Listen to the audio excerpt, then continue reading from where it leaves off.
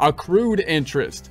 So accrued interest is kind of, the interest has increased, but possibly you haven't received the interest at that point in time. So when you buy bonds between interest payment dates and pay accrued interest to the seller, this interest is taxable to the seller. So if you received a Form 1099 for interest as a purchaser of a bond with accrued interest, follow the rules earlier under nominees to see how to report the accrued interest, but identify the amount to be subtracted as accrued interest. So you might end up with a similar kind of situation where the 1099 possibly has to be adjusted. Obviously, you have to tie in the 1099, what's on it, to what's on your forms, or you're going to have a problem. So if you need to have something different than that, you would want to show the detail of the change and the adjustment to it, so that you could say, hey, this is what's on the 1099,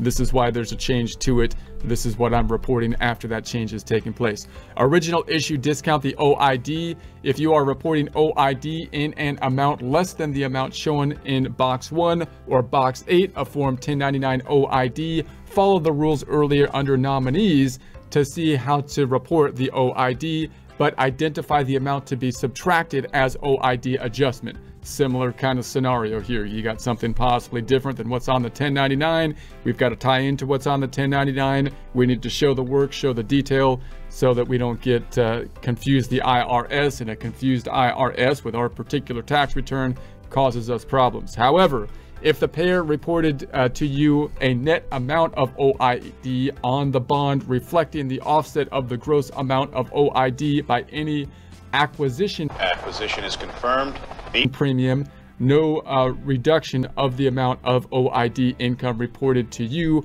by the buyer may be needed on Schedule B for the bond. Amortizable bond premium. So now you've got, when you buy the bond, if you're investing in bonds, then it's likely that if you're a passive kind of investor, a long-term investor, you might be investing in like mutual funds that have bonds within them, which is a little bit different than investing like in individual bonds themselves. But a bond, when you think about a bond in general, you're basically giving money, like a note, a loan in essence, to a corporation or government entity, and the rate on the bond is fixed. So you might pay actually more or less than the face amount of the bond. If you pay more than the face amount of the bond, then you bought the bond at a premium, and you've got to allocate basically the premium, or the difference between the premium and the face amount is basically considered interest, and then you could deal with this kind of premium problem, right? You've got this kind of premium problem that could have taxable implications with it. So amortizable bond premium. So if you elect to reduce your interest income on a taxable bond by the amount of taxable amortizable bond premium, follow the rules earlier under the nominees to see how to report the interest. So if that is, again, the case, then you might end up with a situation where your 1099 isn't reporting the proper amount of interest after you take into consideration the amortizable bond premium, and you're going to have to show your work again to not confuse the IRS. But identify the amount to be subtracted as ABP adjustment. So however, if the payer reported to you a net amount of the interest income on the bond reflecting the offset of the gross amount of interest income by the amortizable bond premium, no reduction of the amount of interest income reported to you by the payer is needed on Schedule B for the bond. Okay, so now we have the tax exempt interest.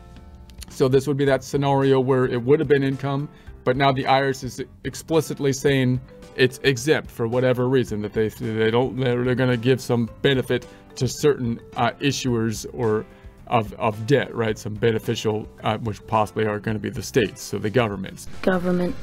So if you give money to loan money to the government, then you might get a benefit. You can see why they might want to do that as a government entity. So if you received any tax-exempt interest, including any tax-exempt OID, such as from municipal bonds, So those are going to be government bonds in essence. Each payer should send you a Form 1099 INT or Form 1099 OID. In general, your tax-exempt status interest should be shown in Box 8 of Form 1099 INT. So we saw the 1099. It'll be indicated, not you would think in Box 1, but rather in Box 8 to say, hey, you got to report this because you did get income, but it's tax exempt, so it shouldn't have a federal income tax component for it or a calculation to it.